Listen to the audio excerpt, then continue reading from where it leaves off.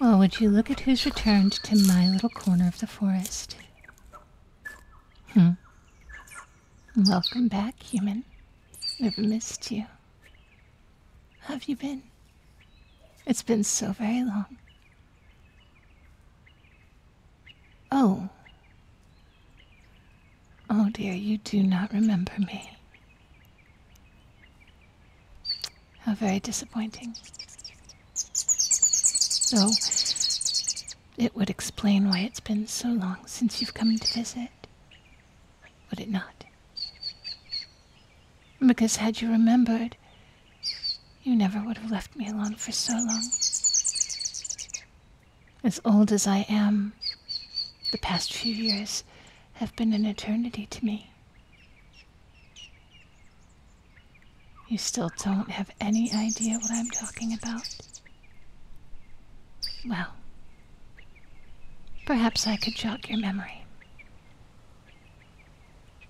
You were younger than you are now. And by my standards, you are still very young. But you were barely beyond boyhood. You were upset that day. You'd had an argument with someone you cared for. And you had come out to these woods, untouched by time, to clear your head. You wandered and wandered amidst the ancient trees and along the glistening stream. You may not remember those days, but you would do that often. I used to watch you. You would wander along, thinking you were alone, and you would sing, and you would talk to yourself, and say the most amusing things. I soon discovered that you were clever and witty and charming, and you seemed a pleasure to be around. On this one particular day, though, you were so very sad, so very upset. I felt compelled to comfort you, and decided to show myself to you. You were sitting right in that spot by that brook over there. I will admit, I can be a vain creature, and I was very pleased with the way the light filtered through the canopy of the trees that cast me in a golden glow and shimmered in the hues of blue on my wings and the green flecks in my hazel eyes. I thought that I looked my most enchanting self, and your expression when you saw me was most rewarding. I was not disappointed, and I dare say neither were you. Whatever it was upset you that day was quickly forgotten in the face of my beauty.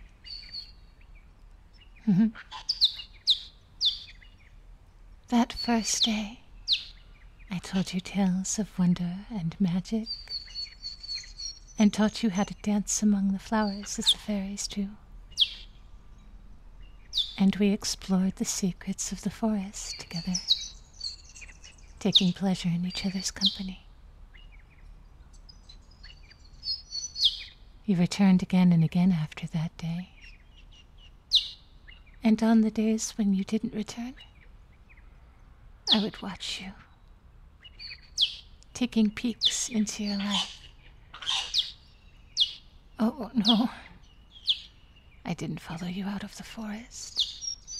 The cities and towns of men are no place for the Fae. But I would follow as closely as I could, and then peek in on you through every reflection, every mirror, every dark window, every still puddle that could catch your reflection. I was there, watching you.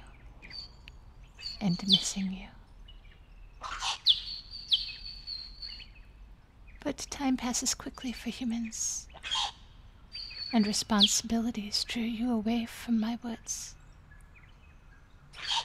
You went away one day, and you never came back. You'd gone far too far to be able to visit my forest. You did come and tell me that you would be leaving. And I did something I hadn't done in a very, very, very long time. It's not in a fairy's nature to be unhappy. But I cried bitterly that day. And you felt compelled to comfort me. And you told me tales. And we danced in the flowers. And then you left, promising to return. But I did give you something before you left. Do you still have it? Do you know? You still don't remember.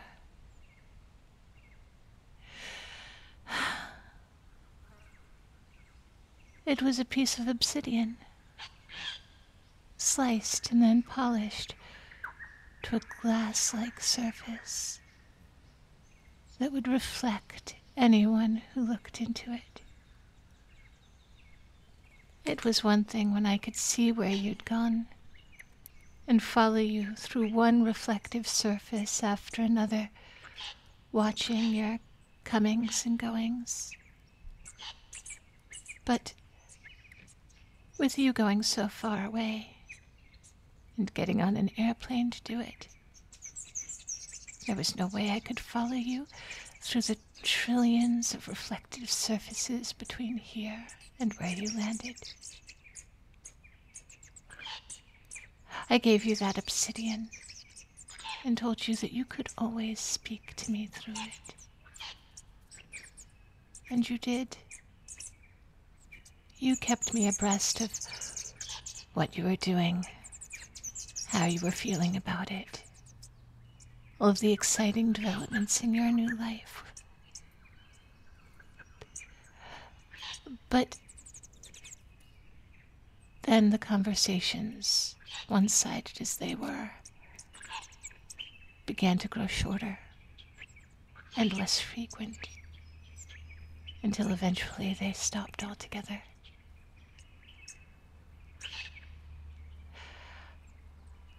You did say one day that you were talking to yourself, and I believe that you believed it by then.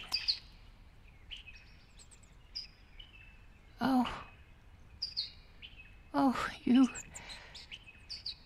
remember now.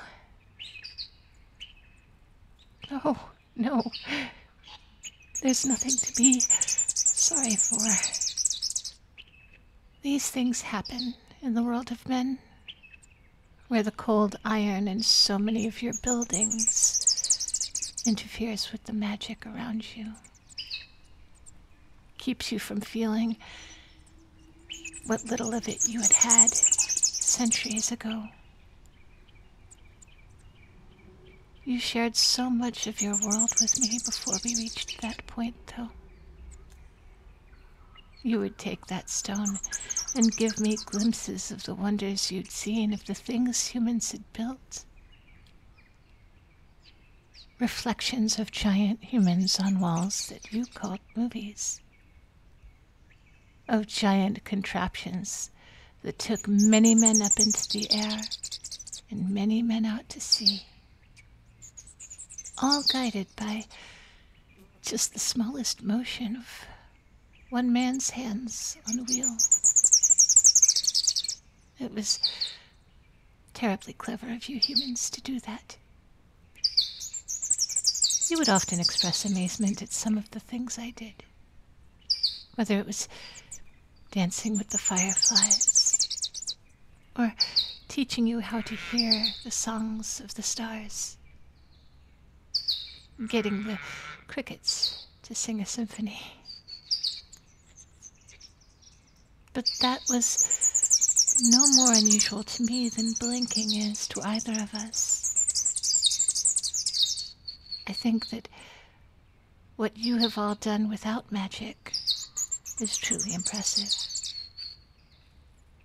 And you gave those wonders to me, things I never would have seen without you. I will always be grateful to you for that. Oh no, truly. You don't have to be sorry. There is nothing to be sorry for. You fought a very long time to remember. And it's not in a human's nature to remember meeting the Fae. But you did. Even when you thought that you might be going crazy. And I'm so very sorry for that. I'm sorry that your world is so lost to magic that when you see it, you think that you're insane. But you did keep it with you. And you did remember. Oh, no. No, no. I know that you think you've forgotten. And how is it you used to call it? Recognition but not recall? You do recognize me, even if you couldn't recall. I know that you do, because even when you didn't know who I was, I could feel your heartbeat quicken. Even when you didn't know what to make of me, I could feel you coming closer. And even when you had no memory of this forest, you found your way back to me. Your mind may have forgotten, but your heart knows me, doesn't it?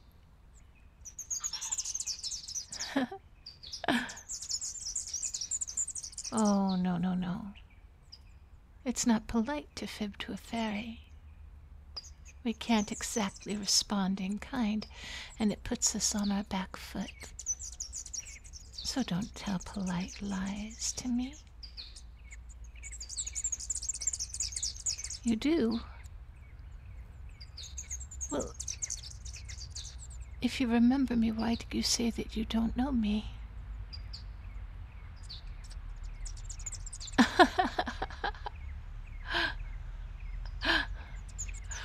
Well, of course I wouldn't look older to you. But I assure you, the same number of long days have passed for me as have passed for you since that last time we met in my forest.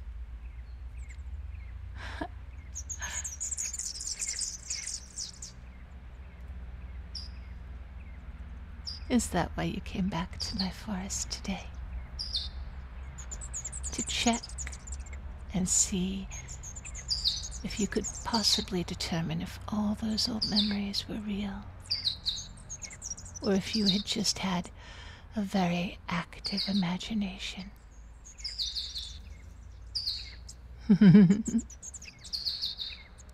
Well, I will tell you this much. Both things can be true. If you hadn't had the ability to envision me, you wouldn't have been able to see me. If you hadn't been able to imagine feeling the magic, you never would have felt it. Speaking of, though, I wonder if you wouldn't mind satisfying a curiosity of mine.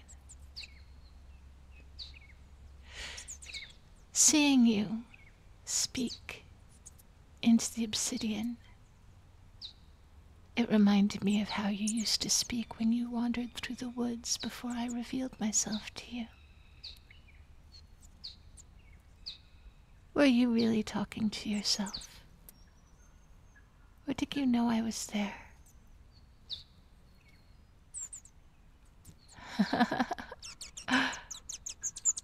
You clever, clever human, you. I'm so glad you've returned.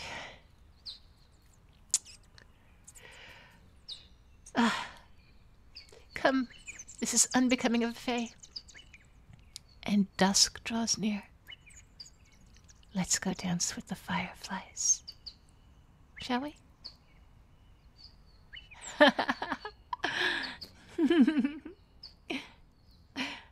Yes.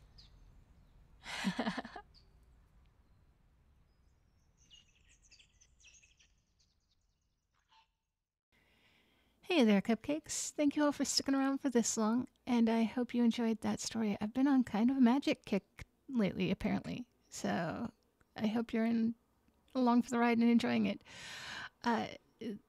Those of you who are still here, thank you so much for your time and attention, and also for your likes, your comments, your subscriptions. If you haven't subscribed, please consider doing so. It helps me out.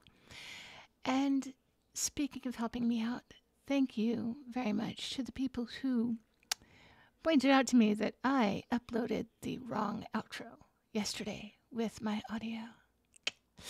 I have a belated and repeated welcome to Matthew and Alexander Moriarty, who I want to call Professor Moriarty now. Darnell, Confused Jimothy, and I don't know if that's a reference to The Office or if it's a reference to the Chris Barnett.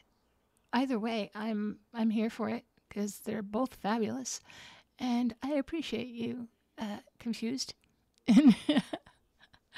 And Luis Zamaripa, thank you so very much for being my newest patrons. As always, I have to give special thanks to the people who go above and beyond, doing the most to make it so that I can do this 5 days a week. There is Lonely Fluffy Wolf, the hairdryer was a bad idea.